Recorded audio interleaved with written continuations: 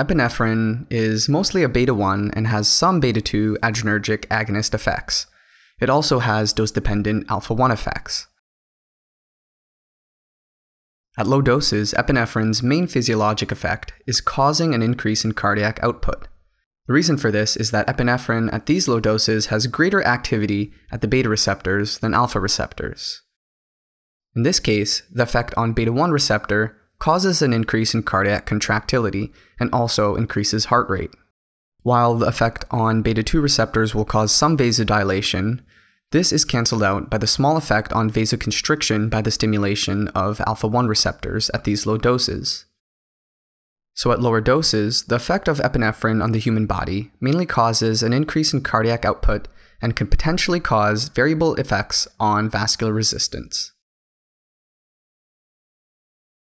At higher doses, the effect of epinephrine on alpha-1 receptors predominates, and the amount of alpha-1 effects on vasoconstriction will overwhelm the vasodilatory effects caused by the stimulation of beta-2 receptors. Keep in mind that at these high doses, the effect secondary to the stimulation of beta-1 receptors still occurs, and so you will still get an increase in your cardiac output.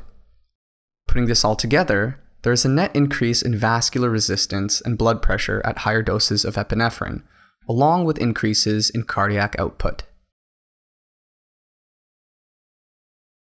The take-home point about epinephrine is that it is a potent beta-1 agonist, causing increases in cardiac output, and at higher doses affects alpha-1 receptors to cause increases in vascular resistance, and as a result increases blood pressure.